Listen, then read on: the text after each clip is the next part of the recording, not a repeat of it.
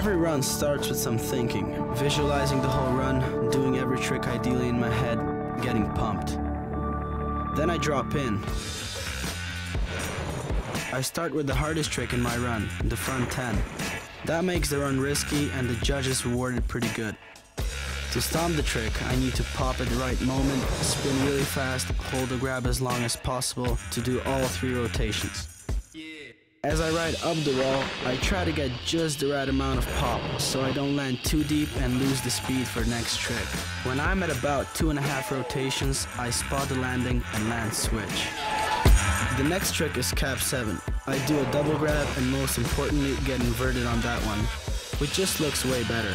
It's one of the easier tricks to land because you spot the landing very fast and hit the snow normal.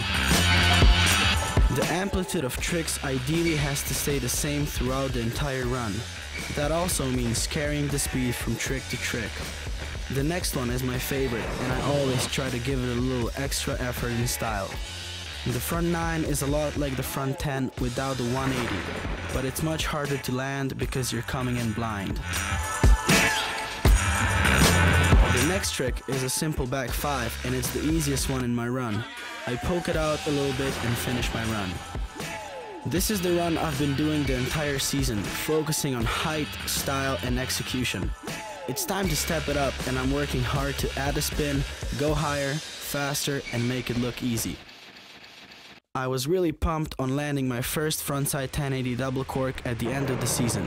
Now I just have to do it over and over until it becomes natural and I can put it in my run. I've set my goals and now it's time to make it happen.